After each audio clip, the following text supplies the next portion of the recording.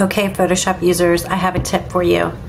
If you're ever trying to use your eyedropper to get a color, so I've selected my text, I'm clicking in this, and I'm grabbing this blue, and nothing is changing, and it can be really frustrating. And this is what you need to do. You need to look up when you select your eyedropper tool, or any tool, and look at how your top bar changes. There's always going to be extra settings there. You can see that my sample is current layer. Switch that to all layers. Now I can come back and select my text, grab the color, and this time it's all layers and I get the blue I wanted. Ta-da!